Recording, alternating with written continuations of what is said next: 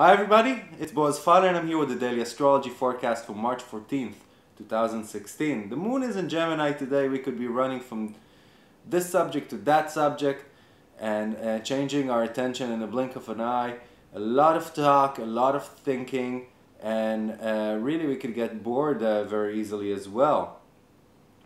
Morning time, Central Europe is going to be a square to Neptune. A little confusing. Remember, all these planets are in Pisces already, and the square to Neptune just adds to it. And this could be a little discombobulating. And anytime there's a square to Neptune, it's a time that we have to watch from depression as well, because we're very sensitive at this time. So we need not to take things out of proportions or get hurt for nothing. At the evening time, and this applies for America as well, that's going to be around nighttime Central Europe, let's say midnight Central Europe, and it's around 1900 hours Eastern Standard Time. There's a T-square in the sky. It's between the Moon and Mercury and Saturn, and this is a time that we could get a little stuck on our own ideas and get into arguments or friction regarding those subjects.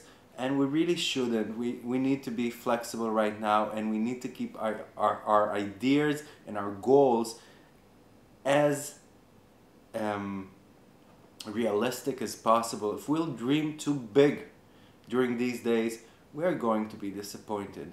We need to be efficient during these days, and efficiency is being real during this period of time.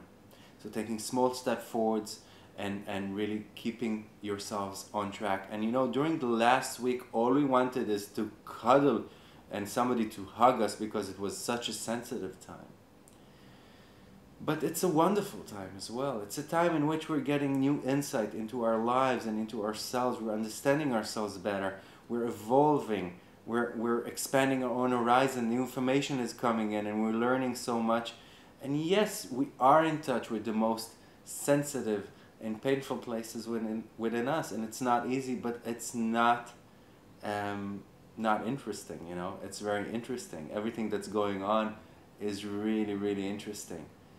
There's development, and this development is very sacred in a sense, and that's why we need to keep it festive and to keep it honorable, and to really give thanks that we can breathe during this time and go through this development, even though it's not that easy.